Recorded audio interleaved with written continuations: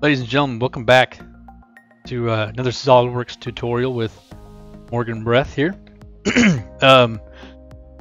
Today I want to kind of help some people out that are possibly just getting into Solidworks for the first time.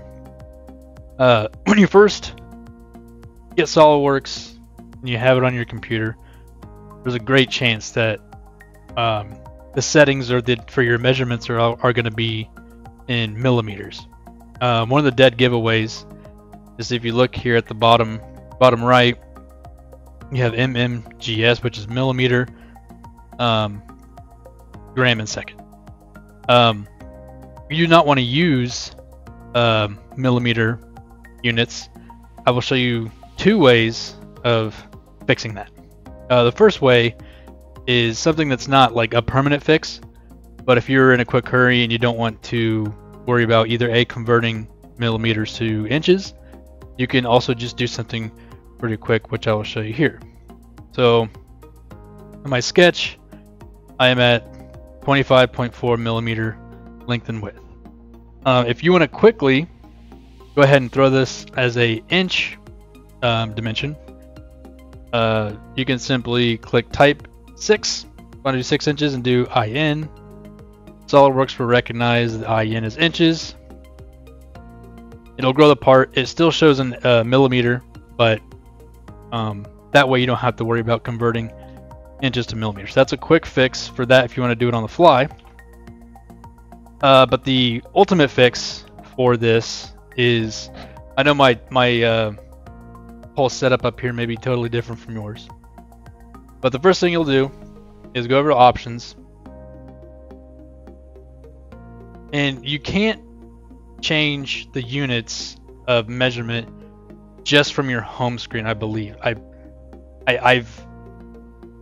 know that anytime I've ever changed the units of the measurement, I have to be in a part, because when you're in the part, you click on document properties, and this is where you click on units, and this is where you have your unit system. You can change it to anything you want. And so if you do IPS, inch pound second, now you are in inches. This is also the same place where you would change your decimal. So if you don't want to have 0.12, you can add whatever decimal you want out on your part, or your dimension, sorry. So I'll just do 1, 2, 3, 4 just to show. So now if I go back to my sketch, 1 inch, and I got 1, 2, 3. So that's how you do that. This is a kind of a quick tip. I have kind of a couple of those tucked away in the old noggin from work, so I would like to put them out on YouTube for people to benefit from. If you have any suggestions about what you might need help with in SolidWorks, leave a comment down below and I will do my best to help you, because I love learning if I don't already know it. And 2, I like teaching people things.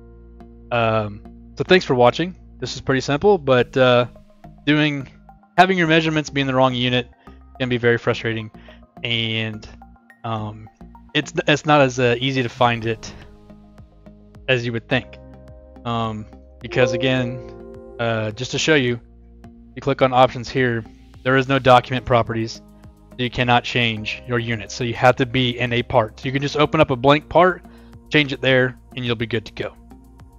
Thanks for watching, everyone. Appreciate you very much. Like and subscribe if you would like to, and don't be afraid to say hi. Have a good one, guys.